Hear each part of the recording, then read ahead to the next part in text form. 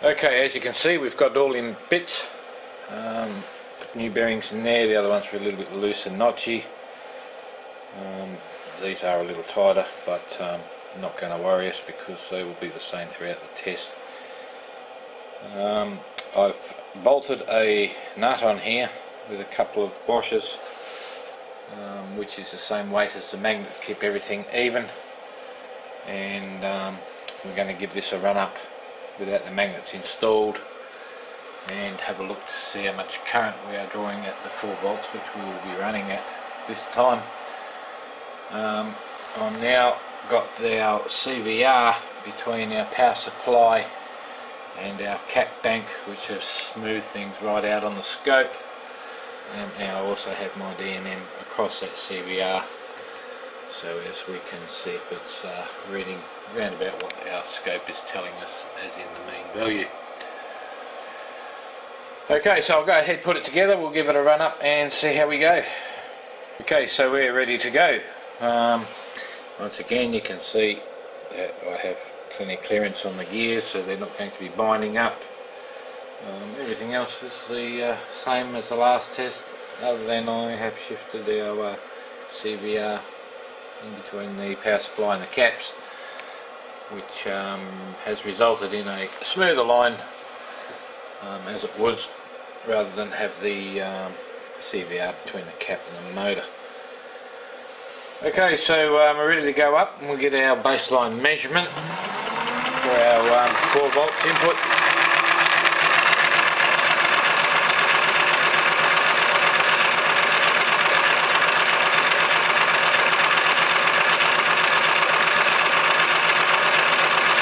Sounds a bit quieter with the new bearings in it. Something helped a bit.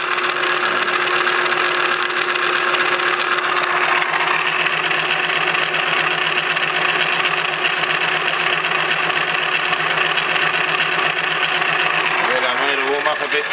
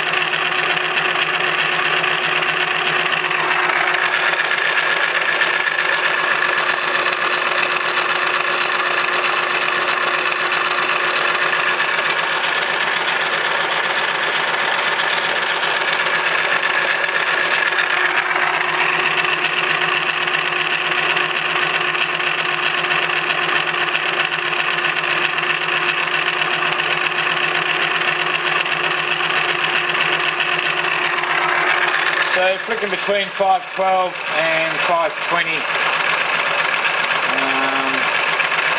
range voltage across our CVR.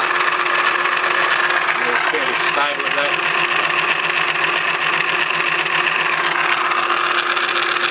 The meter is reading around the 512, 513 millivolts across our CVR, and the scope is reading 520.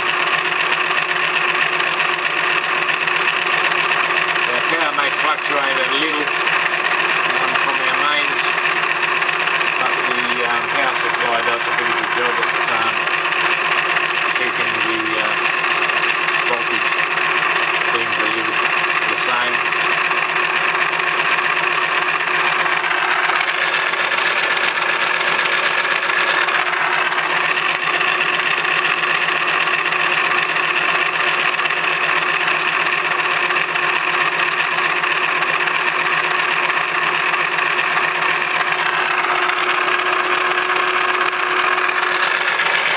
Okay, so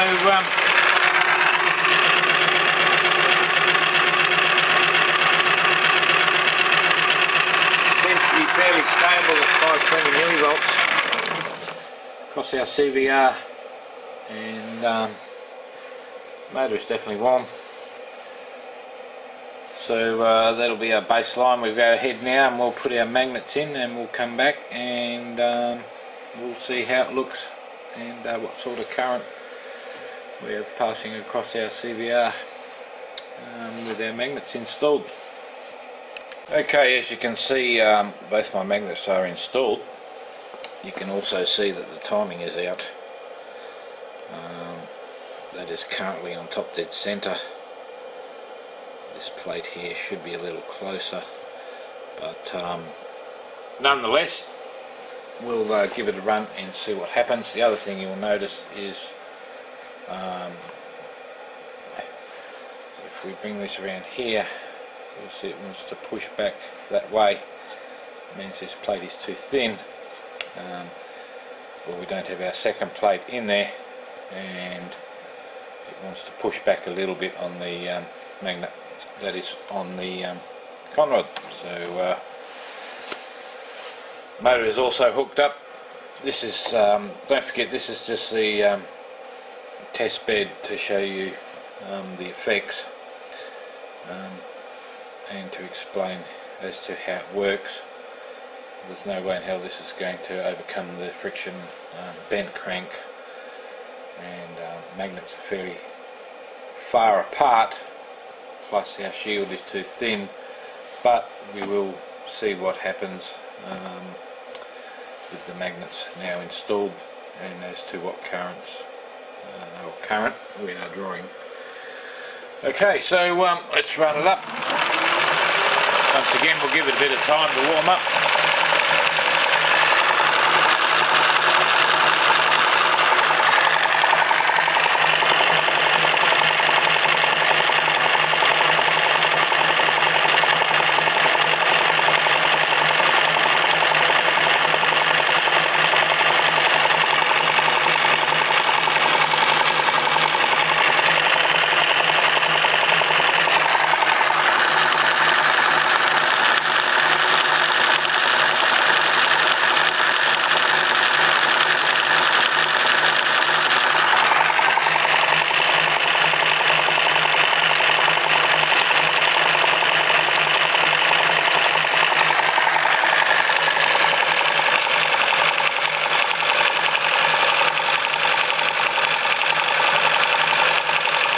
You can even hear the gears are meshing a lot lighter now.